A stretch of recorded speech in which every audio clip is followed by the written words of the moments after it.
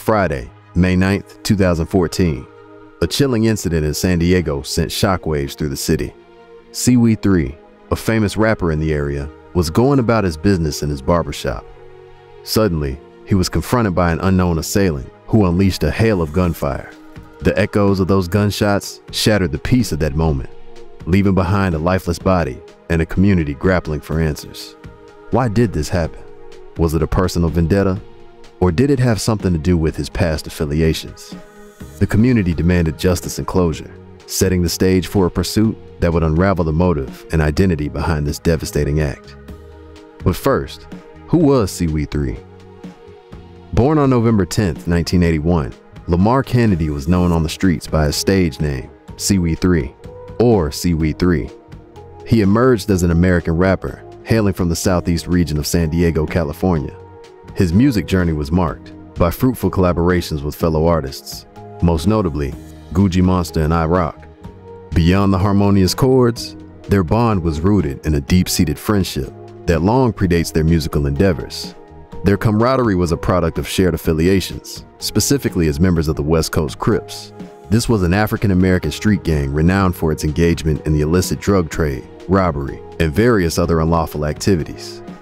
Throughout his musical career, Canady released multiple albums, each contributing to his growing reputation and influence within the industry.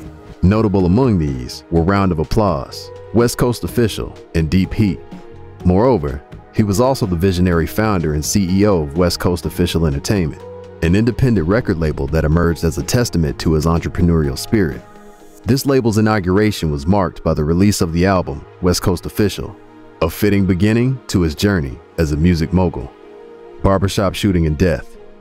On Friday, May 9th, 2014, Canady began his day like any other, opening his barbershop in San Diego. However, around 11:30 a.m., an unknown assailant entered the establishment and opened fire. And within 5 seconds, Canady was shot 14 times, with bullets striking him above the eye, leg, back, and multiple times in the head. Amid the violence, another individual stood guard outside, acting as a lookout for any potential interruptions. The assailants fled the scene quickly, leaving behind a lifeless Lamar Canady. By the time the San Diego police arrived, the grim scene was surrounded by an increasingly agitated crowd from the local community. Emotions ran high, and the news media and police officers faced hostility from many residents who were shocked and outraged by the senseless violence that had occurred in their midst. In the aftermath of this tragedy, a vigil was organized in memory of Canady outside the barbershop. The attendees included his family, friends, and even a San Diego council member named Myrtle Cole. According to a relative of Canady, his passing might be connected to the date of the shooting, May 9th. On that day, referred to as Hoover Day, there's a history of gang conflicts between Bloods and Crips. However, the family clarified that Canady had transformed his life and had not been a member of the Crips for over 2 years. They claimed that he opened the barbershop to give himself a fresh start. Arrests and convictions of murder suspects. On August 8th, 2014, police were able to track down and apprehend 2 primary suspects in connection with the murder of Canady. Dion Chambers, aged 47, was identified as the triggerman, while Ian Patrick Guthrie, aged 38, had acted as the lookout during the incident. Both of them were separately convicted of committing first-degree murder in relation to the events. Guthrie eventually implicated Omar Grant, alleging that Grant sought retribution for a previous incident where Canady had been involved with a woman associated with Grant. In addition, Grant also felt that Canady was responsible for the theft of a large amount of marijuana from his possession. Following the subsequent hearings, both were found guilty and charged in 2016. Chambers was sentenced to 75 years to life imprisonment, while his accomplice received a 55-year-to-life sentence.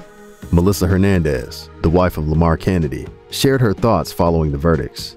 She acknowledged that Canady had made his share of mistakes, but was actively working towards transforming his life. She emphasized that even if someone had a history of errors, it did not justify their death. Hernandez expressed firmly that no one possessed the right to take another person's life, regardless of their past actions.